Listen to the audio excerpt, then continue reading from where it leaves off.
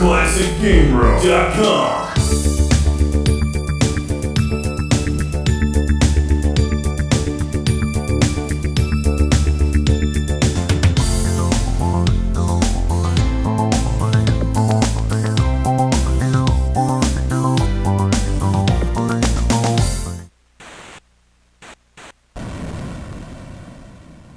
Welcome to Classic Game Room. What do you do when your Centipede arcade machine is out of order, like mine right now?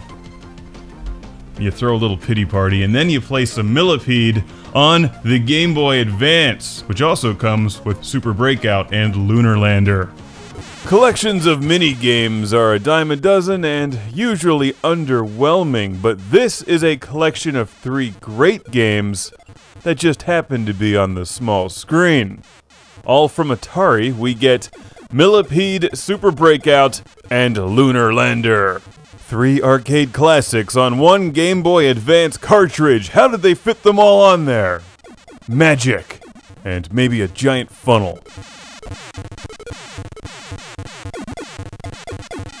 Yes, the box art isn't terribly exciting, and it does not play on Game Boy Color, according to the packaging. And these days, most of these games are available for your mobile phone, tablet, or telepathic download, depending on what year you're listening to this. But if you're looking to take that trip or just dig your Game Boy Advance on the go, Millipede, Super Breakout, and Lunar Lander are always nice to have with you. One thing I really like about this collection is that it's cheaper and easier to repair than a Centipede arcade machine when it breaks. And by repair, I mean just buy another game cartridge.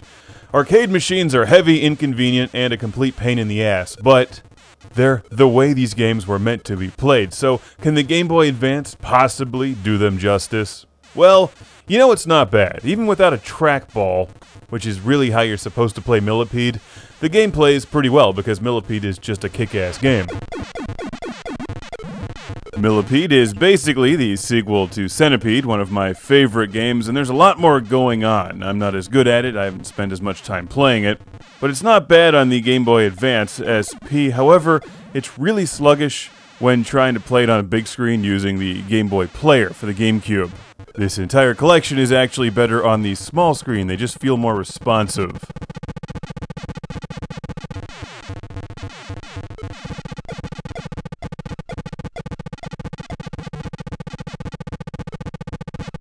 It's annoying that there's no trackball, but, you know, what are you gonna do?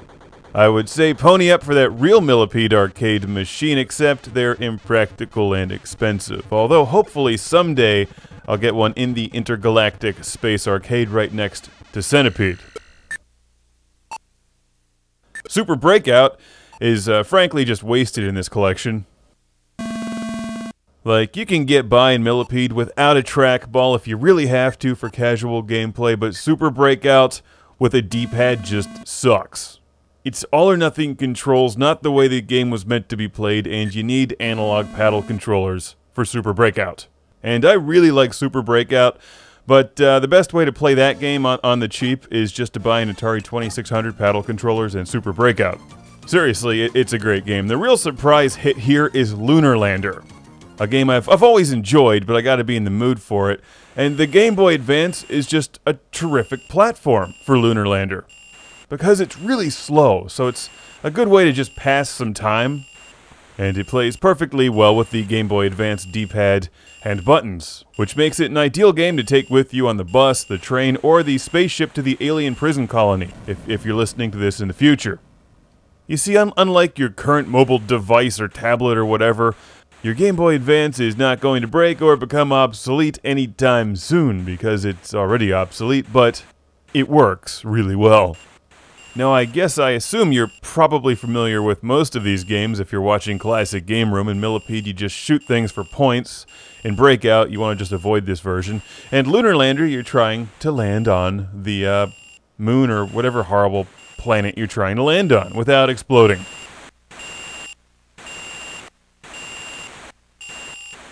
It's a game that requires a lot of patience and finesse. Look at this! I've landed, and nothing was destroyed yet. So I've got to give another big Classic Game Room thank you and shout out to Laurie from Finland for sending Millipede and Lunar Lander to the show. I'm gonna find a way to mail back Super Breakout.